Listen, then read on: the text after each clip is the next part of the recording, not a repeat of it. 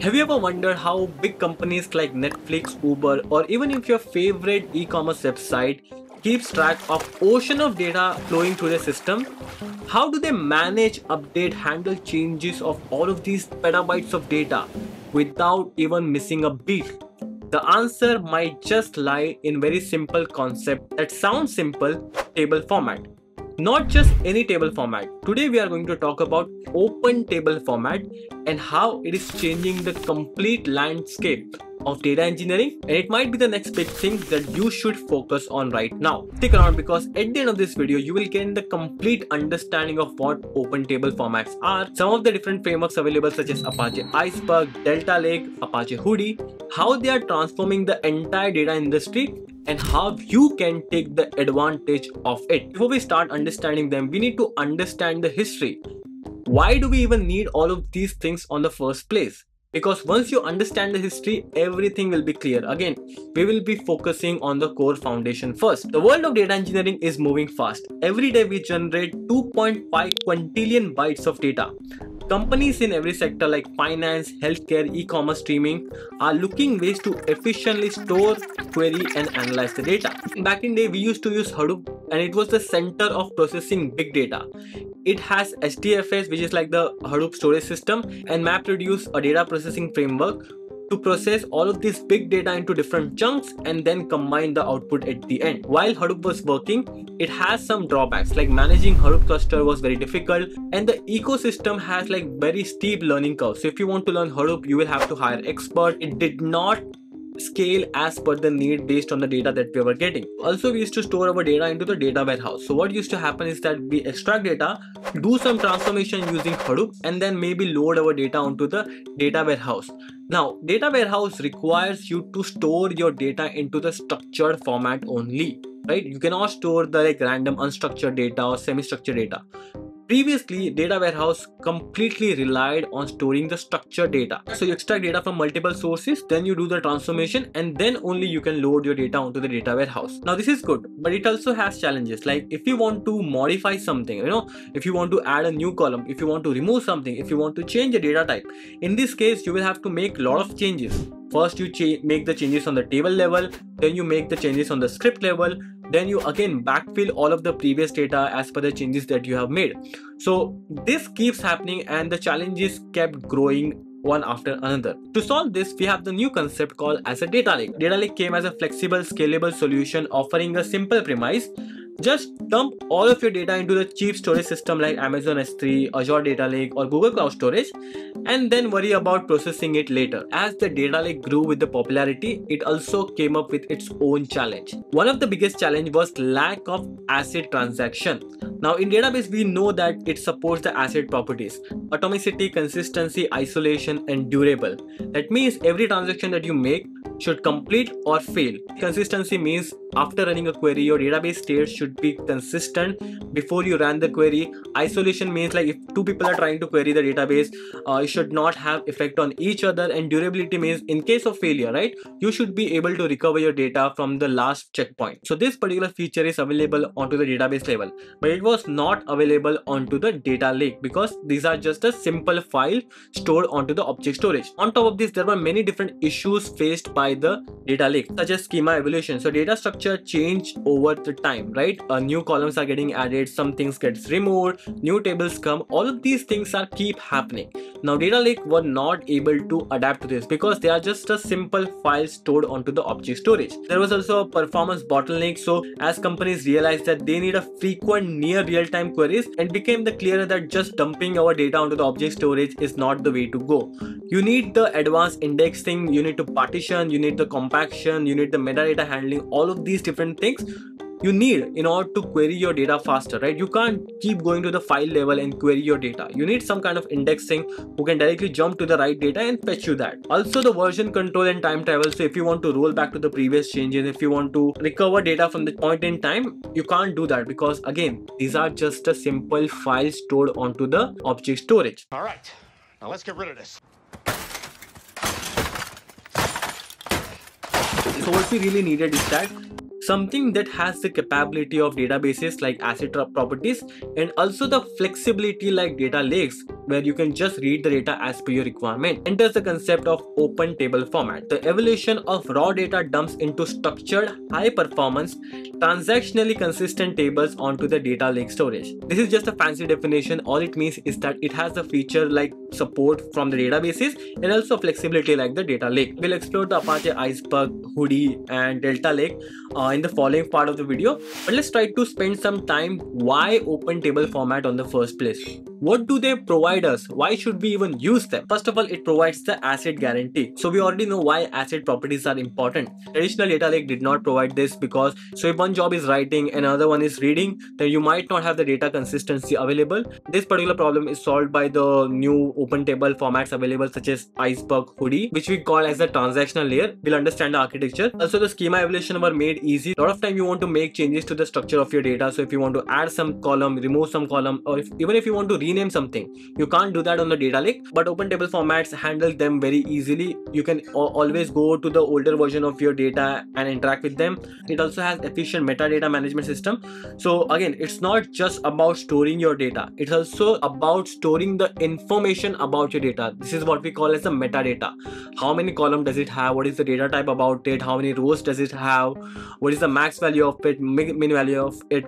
All of this information are called as a metadata of your data. Managing your metadata efficiently can drastically speed up the queries that users run. This particular functionality is provided by the open table format. It also provides the feature of time travel. So let's say if you make some mistake and if you want to go back and re-roll and understand what was the state of the data maybe yesterday or week before at this particular time, you can also do that. And other than that, the open table format means it is not a proprietary.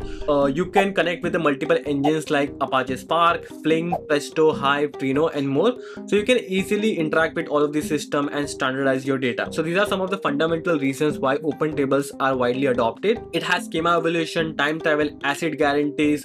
It can connect to any system, so it makes our life much more easier. Again, the features like databases and flexibility like data lake. It is kind of like the taking good things from both of the system and combining it together. Now let's try to understand the different frameworks that are trying to give us all of these features. Again, in market, new things keeps coming. Okay, we'll just focus on some of them. Again, there are multiple open table formats available.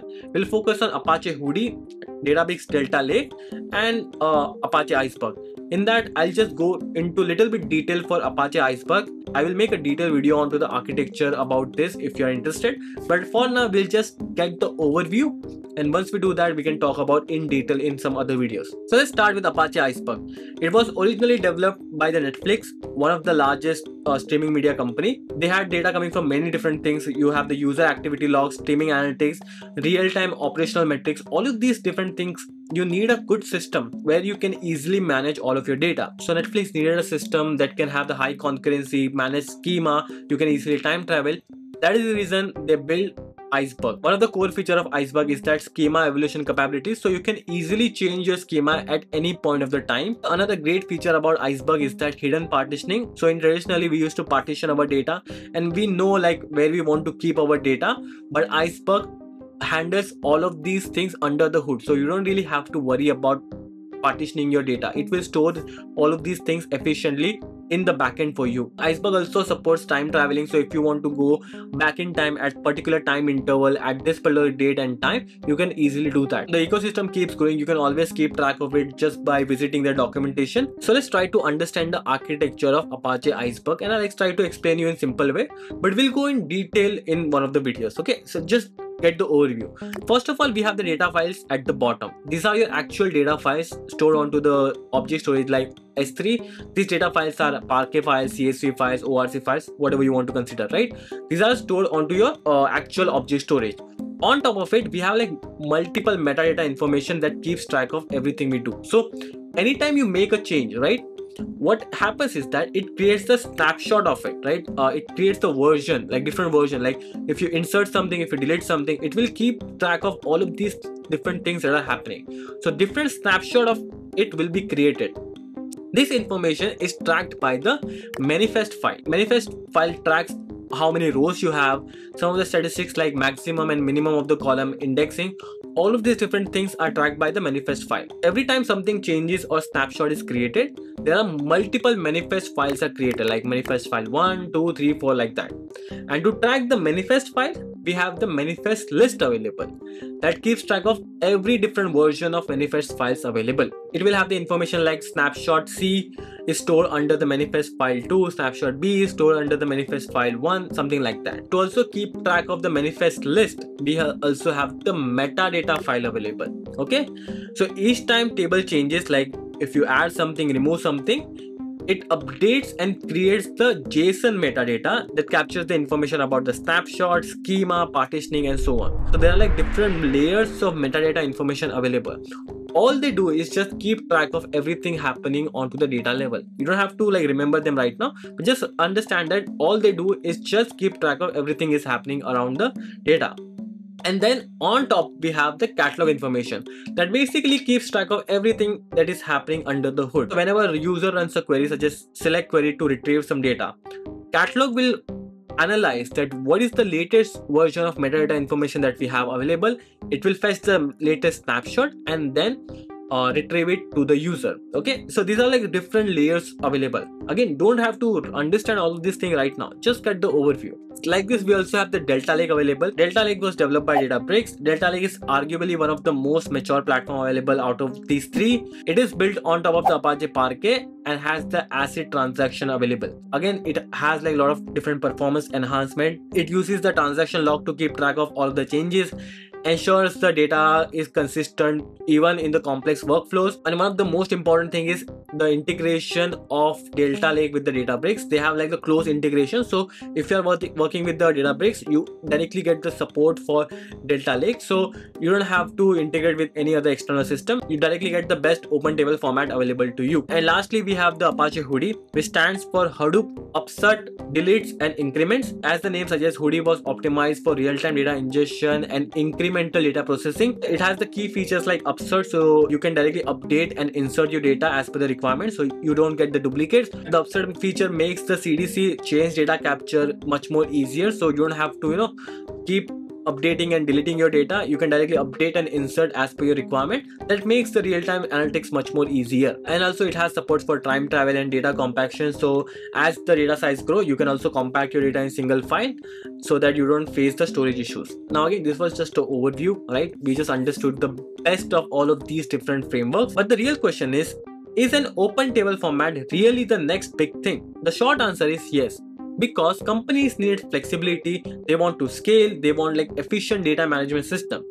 Open table formats gives that, right? We want the data lakes that behaves like the transactional system without sacrificing cost efficiency and scalability of the cloud storage. In short, open table formats brings the best from the data warehouse and also the data lake, offering the best of both worlds. As the data grows exponentially, the importance of open table format will also increase. Here are some of the advantages of open table format. Single source of truth, so you store your data once onto the open table format and anyone around the organization can easily use it.